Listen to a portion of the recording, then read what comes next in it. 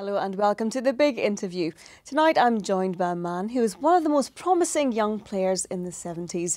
John MacDonald made his name at Rangers and scored 77 times for the Light Blues, and I'm delighted to say he's with us now. John, welcome to the programme. You were with Rangers for 8 years. How did all that come about? It must have been so exciting signing for them.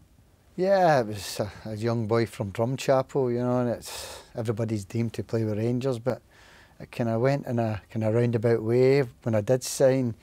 You know, when I was 14, I was down at Ipswich every school holiday, and I had my heart set on going down there. You know, I was going down with like Alan Brazil at the time, flying down, you know, treated like kings. And while I was playing up here, you know, Rangers, you didn't realise Rangers are keeping tabs on you.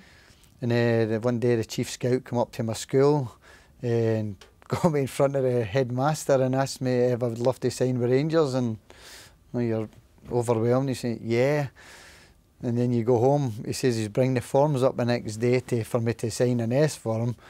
But I go home and I'm speaking to my mum and dad and I'm saying, but I like Ipswich. You know?